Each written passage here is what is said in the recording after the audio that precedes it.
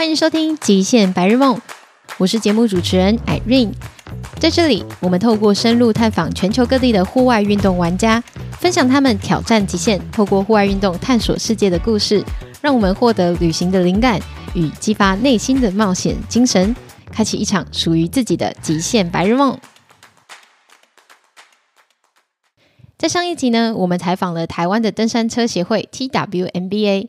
那今天这一集，我们想要跟大家分享在北海道以滑粉雪著称的滑雪场二世谷，他们在今年的夏天开启了一个免费的登山车公园 Twin Peaks Bike Park。Irene 在今年10月的时候也有飞到北海道骑这个登山车公园，然后也很荣幸的可以采访到这背后筹备的组织 NAMBA 二世谷登山车协会的创办人之一 Miles。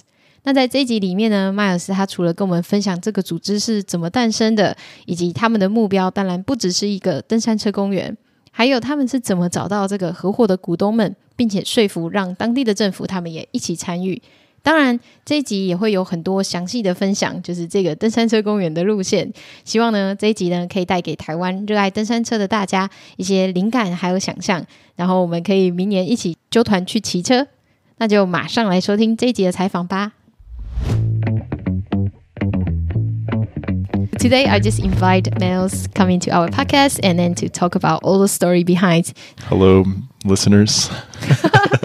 Why you were not so shy just a couple minutes ago? I just thought it would be funny to come across as a bit awkward. Yeah. Okay. Please give a brief introduction of yourself in awkward way. I'll be normal. So my name is Miles Zeorlin. I'm from United States, from Texas, as Irene mentioned. I've been living in Japan for just over 6 years now. 5 years of that has been based out of Niseko. And one of the co-founders of the nonprofit Niseko Area Mountain Bike Association. I moved to Niseko, as many do, to snowboard initially, and really kind of fell in love with the snow here and the small outdoor community that's quite tight and close-knit and friendly. And I kept thinking to myself, this place would be perfect if we had mountain biking, because we already have, I think, the best snow in the world. And then we're about 40 minutes drive away from the closest surf spot. There's tons of hiking to be done here. We've got climbing. The climbing's not the best in the world, but we've got rock that you can climb and boulder on and what have you. So we kind of have a bit of everything, but we just never really had mountain biking. And during the pandemic, I used some of the free time that many of us had here, being a tourist town that was closed to tourism. I used some of the free time, and myself and a team of 5 other people, we all started talking about mountain biking. And through those conversations, after about 6 months of talking, we 6 months of talking. Yeah, because there's a lot of because we were talking about mountain biking in a really general sense. We had no idea what we wanted to do. We just knew we wanted trails, and we knew we wanted to do something big that really benefited our community, but we didn't know how. We didn't know what that was going to look like. We just talked about biking, basically. Biking and trails and where we were from. Do you do the research? Like everyone go back home, like the research? Not. We didn't physically travel anywhere because of the pandemic. Yeah. We couldn't. Online, searching online. But all of us had, mountain biked in other places. From everywhere around the world. Yeah, so we have people that have mountain biked all over the UK or all over Europe and Switzerland or Australia, New Zealand, myself, United States, of course. And all of us had our own experiences from, where we've ridden. And we tried to take all of that and put a concept together for what we thought Niseko could become based off of what we'd seen in other places. Through those conversations, we started to think about how do we realize the potential that Niseko has. And eventually, after studying other mountain biking projects here in Hokkaido and in Niseko and in Japan, we were looking at where things were successful, but also where things were less successful or why other projects failed. And we, as part of our research, took that into account. And that's how we came up with the nonprofit approach and being something that unites people. Instead of being a business that's only about the business's profit, we're about, putting money into the community through trails, not about putting money into, getting the pockets ticket or anything like that. It's all about trail building communities, and that's evident in our I guess our slogan, which it's building trails in community, and that's we've built some trails now, and we've got a community, but we've got a lot of work on both of those to keep building trails and to keep welcoming people to the sport. I think people around the world only see Niseko as a powder destination. So it's hard to believe that there were already like mountain bike park exist. And you also take that local information or the data and how they run their park into account and to come out with the idea of Twin Peak. Yeah, so there's a local trail building company that have done a few projects here. And then we've got Hirafu Ski Resort. They had been operating a bike park with just 2 trails, but they were our community's trails. That's all we had was really those 2 trails. So we were really happy to have something. It was good to ride there. And then it's getting dark, but so I'm pointing outside, kind of across my balcony. But if you were to see this, so there's a tiny ski hill, maybe 800 meters away. No, it's Asahigaoka. It's just a town park. And there was another project that had been built there. They built one mountain bike trail there.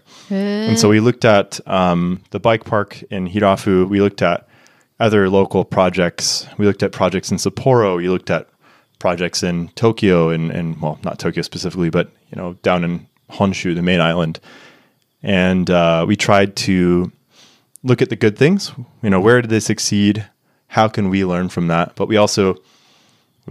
Did you talk to them, like those park, trying to reach them? And some of these groups, yes, we did. But initially, in the research phase, it was more about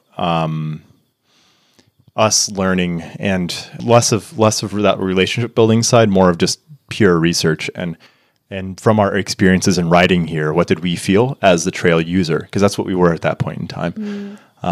So by that time, like 6 of you, that none of you have experience like building the bike park or running a bike park. We were all mountain bikers. We had all used plenty of trails, and all of us had varying levels of involvement in stuff in the past, like my hometown trails. Shout out Tyler, Texas. I had been involved with the mountain biking and cycling community there. And so I had an idea of how my hometown was able to build trails and how they were able to fund it and how they built kind of the community around that. Other people had more, like Andy Meadows, another one of our co-founders, he had been more involved with, through his employer Rhythm. He had been more involved with the Asahigaoka flow trail they had built. Back in, I think, 2018 or 2017 when that was built.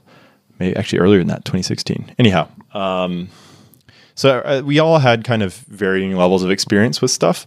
Some of us were just passionate. Like I'm kind of falling more in the passionate, less experienced side of things. But yeah, we all had different ideas about how we could make this area successful.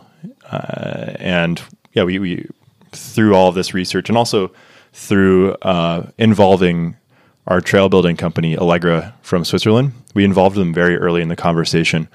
They were able to give us a lot of data. Wow, really? Yeah, they've built a lot of the largest destinations and resorts in Europe from zero in some cases. Wow, in whole Europe? Yep. So some of the biggest resorts in Europe, if you go to their website, you'd just see this really impressive list of bike parks that they've been and projects they've been involved with. So we were very lucky to have a relationship with them already through them building the flow trail here in Kuchan town. So they had some local connection with Kuchan. I mean, Kuchan's sister city is St. Moritz in Switzerland. Oh yeah, there is a, how do you call that? On the floor. Manhole covers. Yeah, manhole covers. In the streets, yeah. So we had that's so interesting. That sister city relationship. Yeah. And through that sister city relationship, we knew Allegra. And yeah, they were really supportive. We had no money. Not even a penny, or 1 yen, I should say. We're not even different 1 currencies. yen. Yeah, we had no money. We didn't even exist as an entity yet. We were just people meeting at a cafe to talk about bikes. It sounds like a daydreaming group.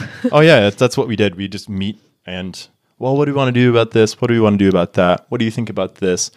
And we started identifying that maybe being a nonprofit would make a lot of sense. And maybe that would bring the most benefit to the community. And that's really what we wanted to do. And yeah, I don't know. Of course, a nonprofit starts to make more sense. But none of you ever really thinking like, oh, how do I survive if I get involved in this project? It's all of us have full-time jobs outside of NAMBA. So it's really like it's passion all been driven. Volunteer. Yeah. Wow. And I think the pandemic was the perfect time for this to happen because, again, being a tourism town and having no tourists, we all had a bit more free time. And a lot of snow. And yeah, it was a good winter. So all of us had full-time jobs, and we didn't really know what we were planning on. So we didn't know how big we could dream at this point.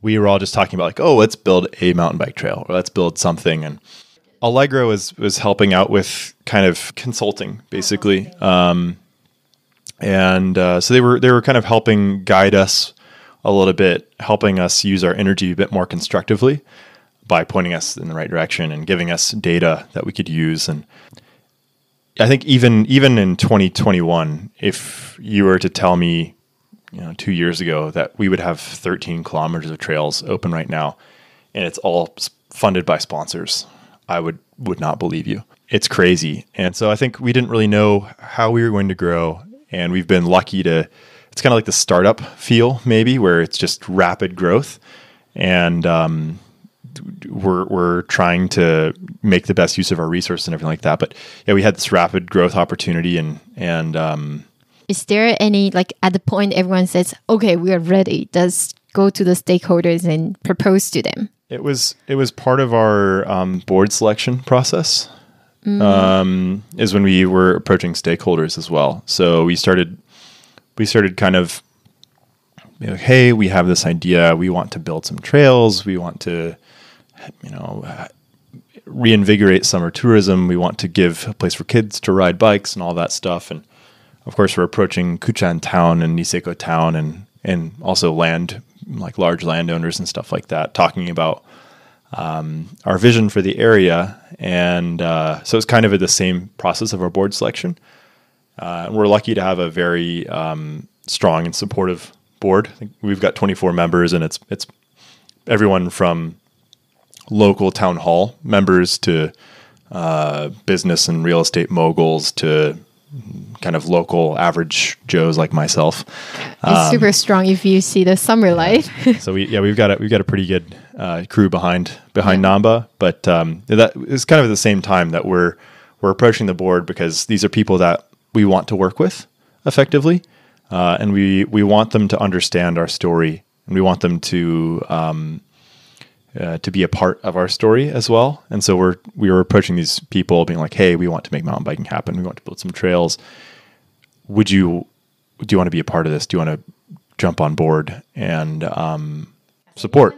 Has anyone asked the question that you couldn't answer throughout this, like the proposing? Our initial thought was that we would build on resort land, like on private land.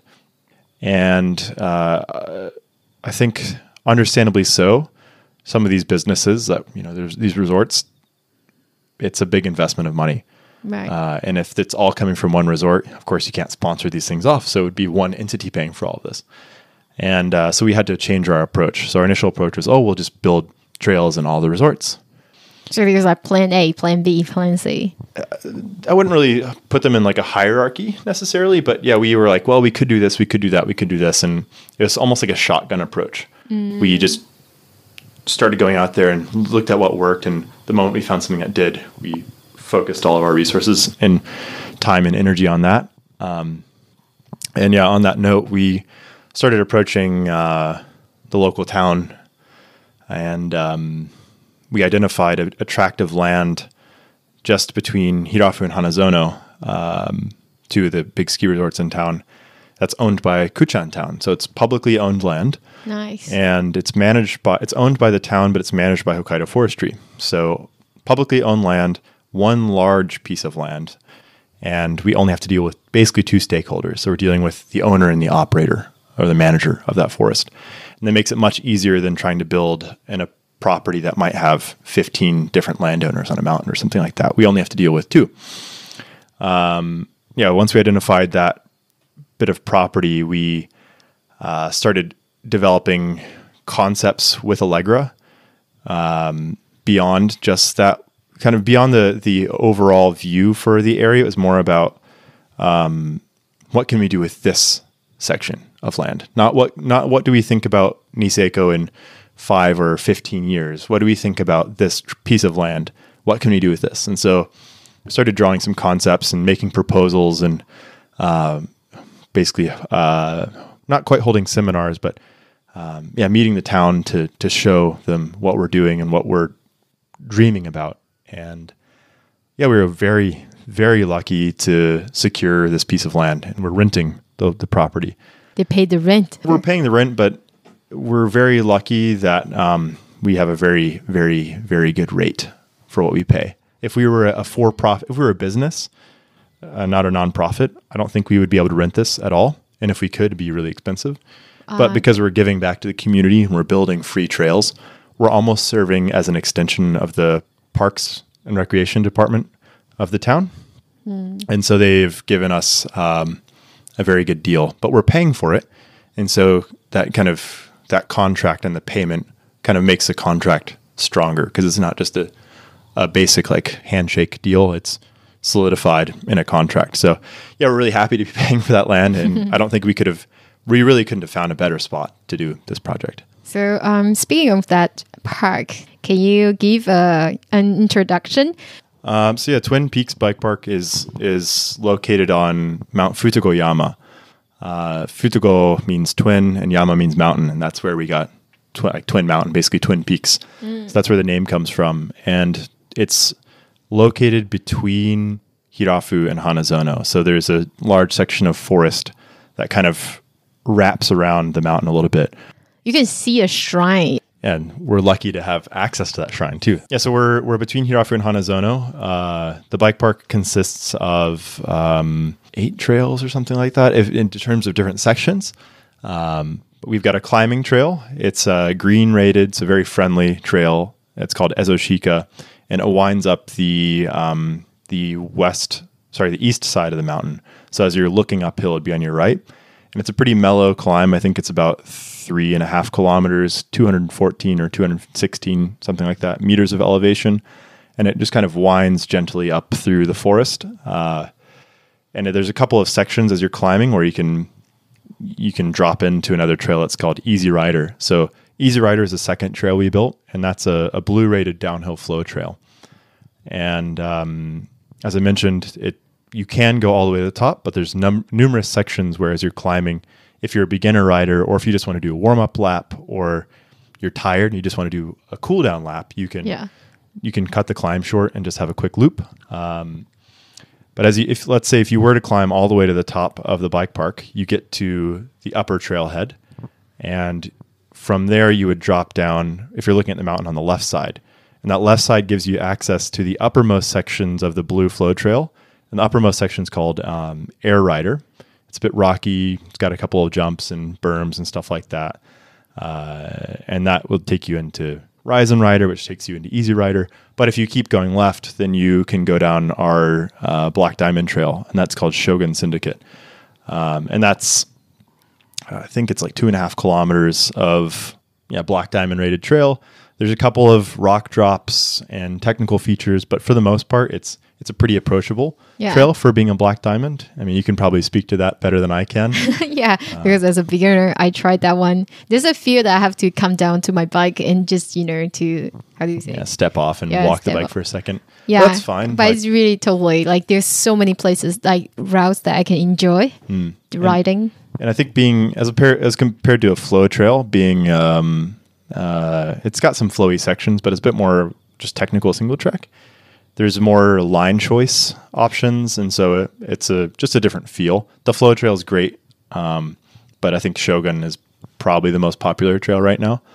And there's another one is ongoing, right? Yeah, we're building a trail it's currently named Taki Trail. The upper section of that is quite likely to be a double black diamond. Yeah, it's really gnarly. It's terrifying. A lot of turns. I've ridden and walked bits and pieces of that with our trail builders. Don't go ride them until it's open. Of course, being NAMBA staff, I can Privilege. Well, it's not privilege. It's checking the project effectively, and it's happens to be fun because I'm on a bike. Yeah. But so the Taki Trail is we were initially thinking it'd be a black diamond trail, but there's so many rocks there that it's become a double black in the upper section. Quite likely is what it'll become. It's still under construction, but the lower section we will probably build a connector trail over from Shogun. Ooh. So you can skip the double black section and ride the lower single black diamond section by going halfway down Shogun and then cutting into Taki. Skip the harder part. Yeah, because it's horrifying looking. I'm a mountain biker, but I'm not like a Red Bull athlete or something like that. I'm a very normal person that just happens to like bicycles a lot, and it's gnarly looking. Even our trail builders are like, "This looks cooked." I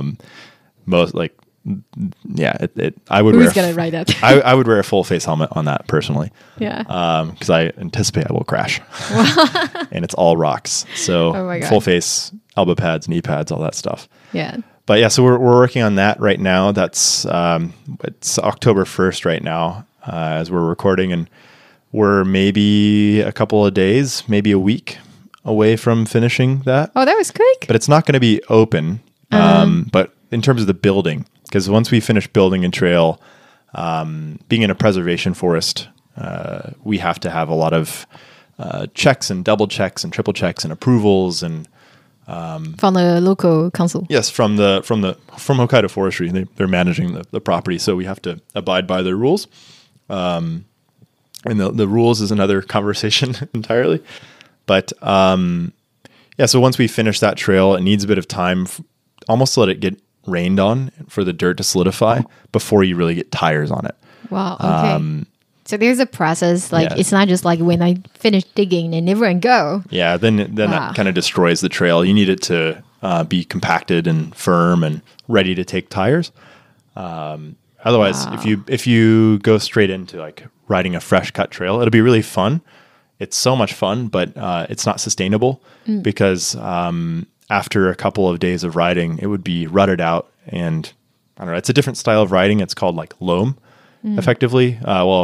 Depending on the soil type, but a lot of times if you're riding a fresh cut trail, it's pretty loamy, which means kind of soft. It's almost like the powder of dirt, basically. Okay. So soft. It's fun to just grab a handful of the rear brake and let the rear tire slide around. It's a blast, but it's not really the most sustainable type of trail. Because you have to maintain it every time. Maintenance and erosion issues, drainage, because if it's soft, you're not able to control where the water goes. But if it's compacted, then we know where, we've got a better idea of what erosion issues we'll face and how to address those. So we're very nearly finished with that trail. That will be open for next year. In addition to Taki Trail, probably the highlight for most people will be the skills park at the bottom right now. And that's, I think, 1.6 or 1.8 kilometers in total. It's a green trail that then has a loop on the end of it. It goes counterclockwise, and that loop has a couple of blue sections. So intermediate riders and beginner riders can go out there and warm up, or they can try new features. There's a section the whole thing's called the Mana Skills Park, like MANA, which is like in New Zealand culture, power, basically. So we have like Mana berms, and so beginner riders can see what a berm feels like without having to climb really far up the climbing trail. And an intermediate rider or an advanced rider can really session this and ride the same section over and over and over again, and they can learn how their tire wants to grip, and maybe they can adjust tire pressure based off this, or they can change their riding technique, and it's really good for practicing. We also have a similar section that's called Mana Pump, and it basically in mountain biking you can weight and unweight the bike in a way that generates speed as you're riding. So you're not pedaling, you're just pushing the bike down. Sort of similar how a it's really hard, that part. kind of how like a skateboarder generates Yeah. speed in a bowl or half pipe or something like that. Yeah. And then there's also mana jump or jumps, and that's a bit on the darker blue side, almost towards black-ish. And that's good for, as the name implies, practicing a couple of jumps. It's got a few good berms, but mostly just very friendly spots where you can jump and try getting in the air with pretty low consequence. Yeah. And yeah, that's what we have built for this year. And I think we're going to be doubling the amount of trails for next year, roughly. Wow, Maybe doubling. It's pretty ambitious and aggressive expansion. But All of them will be free park? yeah. Wow. Everything in Twin Peaks is free. Do you want to come to Taiwan? Let us finish this first. Okay. Yeah, we're going to be trying to build another 13 kilometers next year. None of this is... it's proposed right now, so we're working on securing funding as a nonprofit, of course, because we're not charging people, so we have to pay for these trails somehow. So we're working on securing sponsorship funding for these trails, and we're also working on flagging, looking at where the ideal sections to build the trails are, and also like where do trails want to be built? The mountain terrain. There's certain places that just need a certain type of trail, and so we're looking at all that right now and planning next year based off of that. I'm more on the marketing side of things than the trail committee. So my knowledge in all of this trail stuff is probably getting close to maxed out what I talked about right now. But yeah, we're in that kind of planning process and proposal process. And once we have things planned, proposed, and approved approved by the landowner and the management, Hokkaido Forestry and everything like that, then we can actually start building. And we're hoping to have the first trails completed early next summer, like late June. Whoa. So some of that will involve doing prep work now to build for next year because the snow is coming soon. Yeah. And we want to, basically once the snow melts, we want to be able to start building immediately. So we're already looking at trails, flagging sections, thinking about what makes sense to build what, or what makes sense to build where, I should say. So you are working on the current like Twin Peak Bike Park, and at the same time you are looking for the next one, or even more for the others. You just mentioned and there's a snow here. Well, that means like every year you have to go over again to rebuild the park or things. So you plan everything, including if there will be a snow after how you fix after the snow. And we're working with Allegra on this, right? So Allegra is, they're from Switzerland. They get a lot of snow in Switzerland as well, alpine terrain. Yeah. And so they deal with a lot of the same environmental and weather issues that we face here. Of course, we have more snow than them, but they have maybe steeper terrain that they deal with there potentially. As part of that, we're thinking about drainage. We're thinking about the trail user experience as well. What experience do we want to bring to people? What's our focus for this bike park? Yeah. And we're trying to be approachable. So we're trying to have it be something where if no one's mountain biked before, like if they've never been on a bike before, they can come out there and have a good time and not feel scared. Or if it's a kid and they're mountain biking, but they've never ridden single track, they've only ridden some like skills features in another place, they can come out here and have a good time.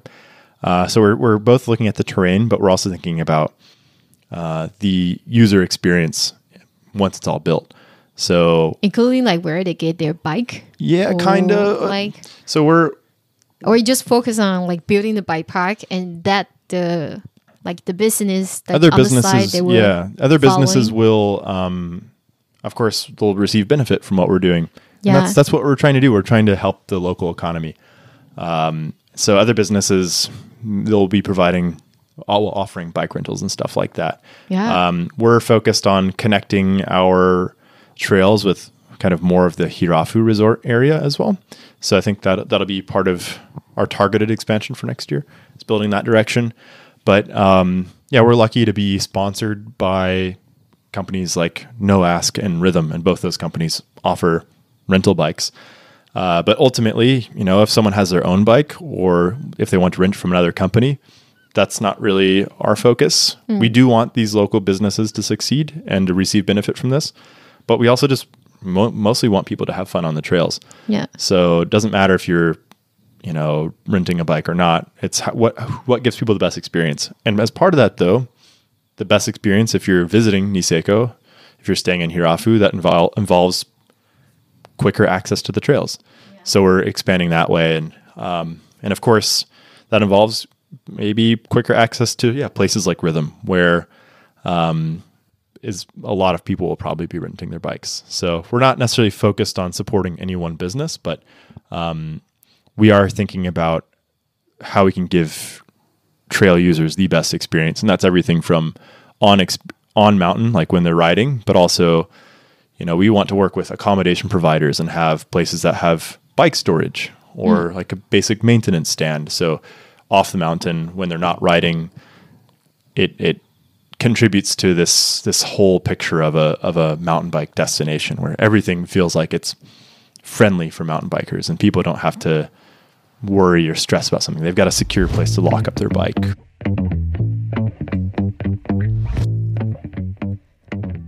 不知道大家听完这一集 Miles 分享 NAMBA 的故事和 Twin Peaks Bike Park 的路线之后有什么样子的感觉呢？他们的目标不仅是建立一个登山车公园，而是要从登山车公园出发，去建立出一个对登山车玩家友善的社群与环境，让二世谷成为一个可以吸引世界各地的人来朝圣的登山车圣地。在下集的部分 Miles 的分享会更让我们感受到吸引观光客的到来不只是建立一个登山车公园而已，还有他最推荐来二世谷的月份与原因，以及 NAMBA 远程的计划。那如果有人想要跟他们一样开始一场极限白日梦的话，身为过来人的他有什么样子的建议呢？谢谢大家今天的收听。极限白日梦是由 Irene 独立制作。如果你喜欢本集内容，欢迎透过节目连结小额赞助。一杯咖啡的支持呢，就可以让 Irene 有更多的资源，带给各位更棒的内容。别忘了追踪我们的 IG， 还有我们的 YouTube BEOUTER， 都会有新的，还有一些有趣的分享。那我们就下周见咯，拜拜。